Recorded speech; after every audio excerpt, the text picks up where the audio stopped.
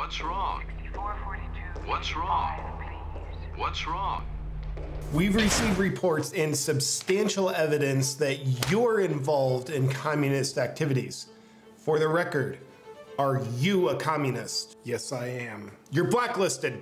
Get him out of here. Are you a communist? No, I am not. You're blacklisted. You'll never work in this industry again. Do you support the president of this country? Yes, I do. Great. Do you support the president of this country? Which one? Biden. Yes, I do. And Trump? Absolutely not. Excellent.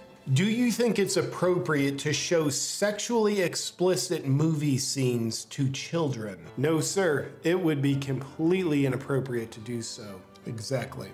Do you think it's appropriate to sexualize children in TV shows and films? Yeah, it would be inappropriate not to. Phenomenal. Now, as a part of the Hollywood artistic community, how do you view the importance of creativity and original thought? I think that's what's most important because everything we do is based on that, and that's what people want to see.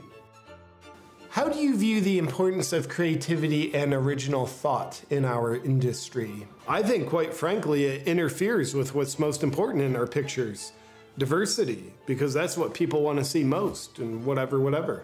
She-Hulk and Batgirl are great movies.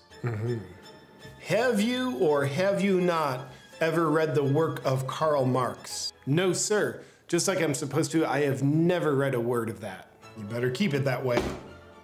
Have you or have you not ever read the work of Karl Marx? Of course, I've memorized every word of it like I'm supposed to. Do you have any ties to the Chinese Communist Party? Of course not.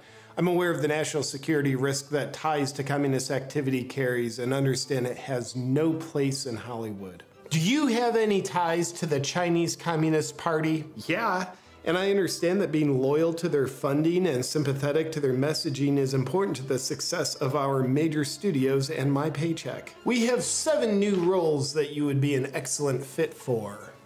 Do you think Hollywood should hire and not hire actors based on their race? Yes. Should Hollywood hire and not hire actors on the basis of their race? Yes.